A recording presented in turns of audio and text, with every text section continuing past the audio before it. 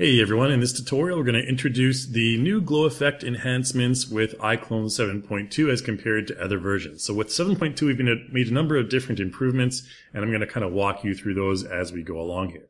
So the project I'm using right now, if you go up to your project tab, you can go to project and the number 3 morph folder here. I'm using this character morph project if you want to kind of follow along here. And if I scrub through the timeline, you can see what's happening here. We got this guy flexing his biceps. It's supposed to be demonstrating the morph feature actually with the character mesh, but I'm using it for the glow map here. You can see on his body right there as he flexes his bicep right there. Okay, so let's take a look at what is causing this effect. It's actually a glow map. So what I'm going to do is just select the character and press the B hotkey to use my picker tool and select my character's skin on the body. Go over here to materials. You can see skin body is selected. And if we go a little bit further down, you can see we have a glow map right here as part of our character's body. And you can adjust the strength of this glow map down here to make it go away and go up like this. All right, so that's adjusting the strength. Let's take a quick look at this glow map itself. I'm going to go ahead and launch it in Photoshop.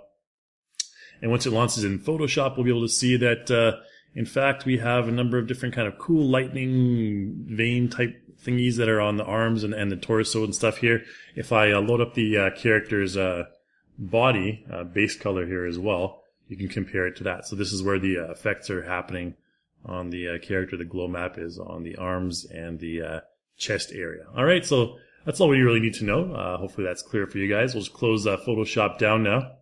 Now, one of the major improvements that we've made with the glow map is we've prevented it from fading as you get further away from the camera. So let's go take a look at that. I'm going to go actually back to this frame here. This is a fine frame.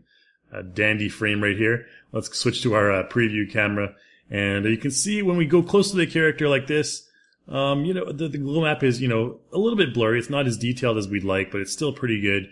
Again, this is 7.1 we're looking at right now.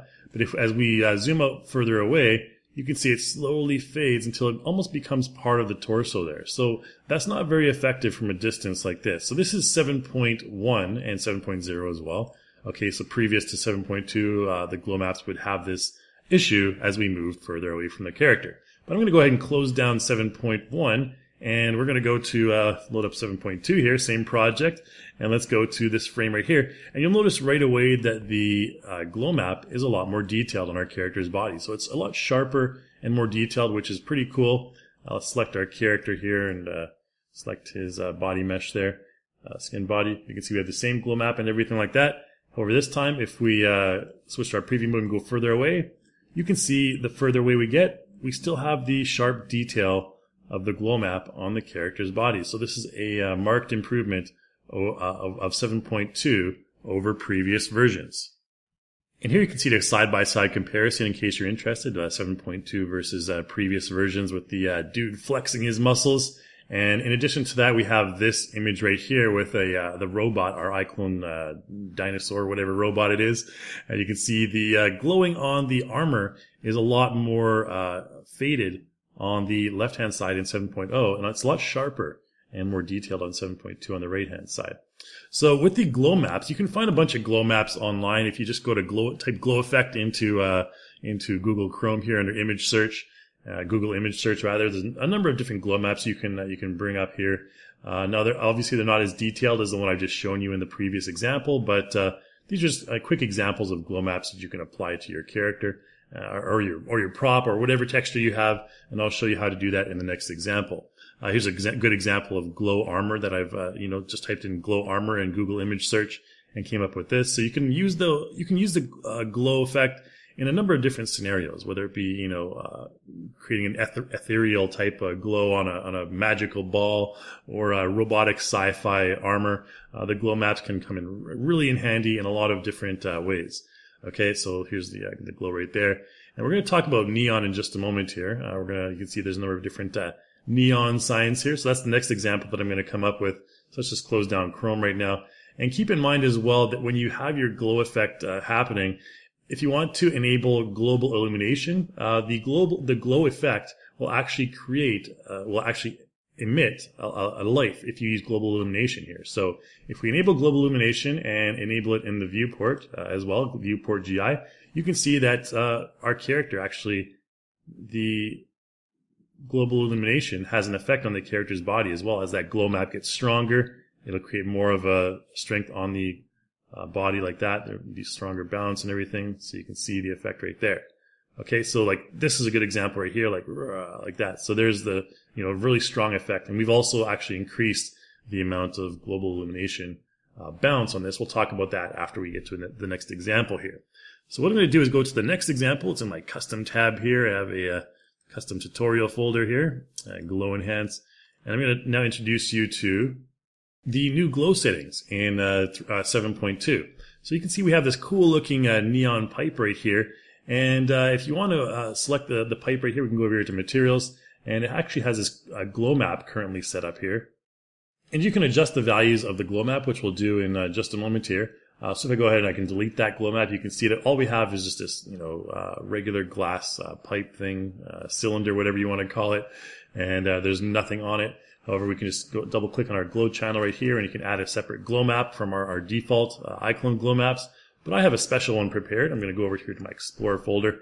Just a nice gradient from red to blue, left to right here. I'm going to click and drag that onto my glow channel, and boom, you can see this is the example that we had before. Now let's take a quick look at the new glow settings in 7.2. So you're going to find these by going up to Edit here and Project Settings. You can also use Control Shift and P, the hotkey. All right, and there'll be a section down here for glow settings. So all we need to do is just click on glow settings, and here it'll come up with a number of different glow settings, I guess you could say, glow parameters. Now I'm going to take all these down to 0, and we're going to start from the smallest one here. Okay, so you can see these are global effects. You cannot animate these. These are global throughout the entire duration of your project, so keep that in mind. Okay, so first of all, we have the base glow. If we take that all the way up, you can see the base glow is the closest to the actual object. So it's very sharp. It's a very sharp glow, and it's very close to the original shape of the object. I'll take that down. Then we have the smallest spread strength. So this one you can see a little bit more of a halo extending out from the original structure of our prop there, and so on and so forth. With the small spread strength, you can see this one glows. This one's even further out. Okay, so what you can do is you can kind of guess the pattern here. The medium strength goes a little bit even further out, and then obviously the large strength one goes the furthest out like this. Okay, so you can basically combine these one by one. Adjust your own values. I'm going to go ahead and select default here. So this is the default value here, and again, you can extend the range of our glow if you want using the large spread strength, and you can enhance all these as well. So if you take the base glow and enhance it to the maximum level, I mean the number of the maximum value for a pixel is 255 by 255. So for the base, that's going to be completely white.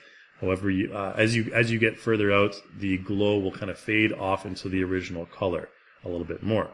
Okay, so again, those are fairly simple examples there, and if we want to, let's close down our project settings here.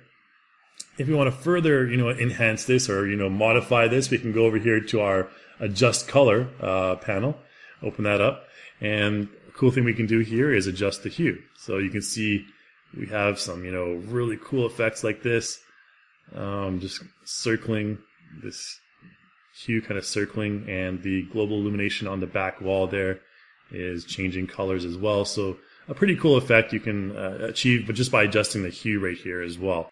So here's a quick video just to kind of show you the effects in more detail here. We have the base glow, and then if we add in the smallest spread strength, if we kind of combine that with the base glow, you'll see it'll kind of stretch out a little bit more. This is just a quick example showing you, overlaying all these glow effects on top of each other as we get further out. I know it's fairly straightforward, but here comes the medium spread strength as well. You can see it gets larger and larger, the range of our glow. And then finally we have the large spread strength. So all those combined together create this, combined cool glow effect. So with 7.2, you have much more control over the duration and strength of your glow effects.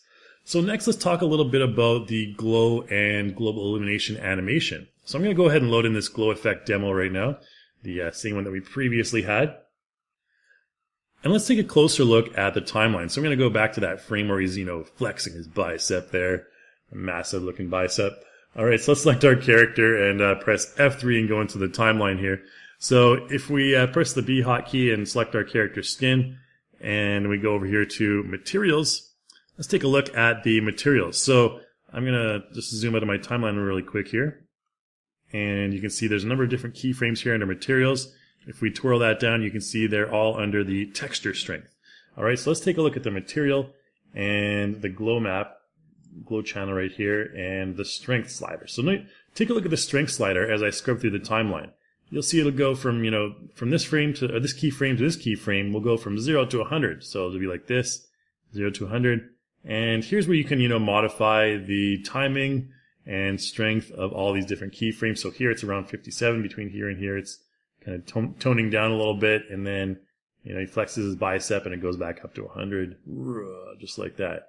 Okay, so that's the animation for the texture strength. You can adjust the strength at various intervals here to achieve that, and you can fully manipulate it using this track, this texture strength track in the timeline. Now, we also have the ability to adjust the global illumination as well. So this one we want to go ahead and enable global illumination here again, and you can see the slight difference that makes right there. This part in particular makes a big difference. So let's go ahead and load in the track for global illumination. And this one can actually be found not in Zane's tracks here, but we have to go over here to our project track menu list, and here is GI control. So under GI control, when we load that up, you can see we have the GI strength keyframes right here. So you can see from here to here, let's go over here to our visual tab and go down a little bit further to our, or is it further up? Nope, it's this one over here. So we go to global illumination, and here we have the bounce strength. So the bounce strength can be animated, and we'll talk more about this later on, but you can see here, take a look at the bounce strength from this keyframe to this keyframe, and take a look at the effect that it has in his body. So we get that really, lit up body type right there. And again, all these keyframes can be manipulated, and the bounce strength is in green text, which means it can be keyframed. The strength slider right there, just like the strength slider on the glow map. All right, and there's his arm, and the bounce strength is still pretty low at this point here. It just goes up a little bit to 3. We could take that up if we wanted to further enhance it, and you can see the result right there. All right, so that's all about it. That's about all there is to it. I just wanted to kind of introduce you guys to the new glow effect features, the improvements we've made to the glow effect, and also the ability to keyframe and modify the glow effect, throughout your timeline, as in combination with the global illumination and all that fun stuff. So thank you so much for watching again. Hopefully you learned a lot, and make sure you check out our forums at forum.reallusion.com and our other videos on our YouTube channel. And I'll see you in the next video.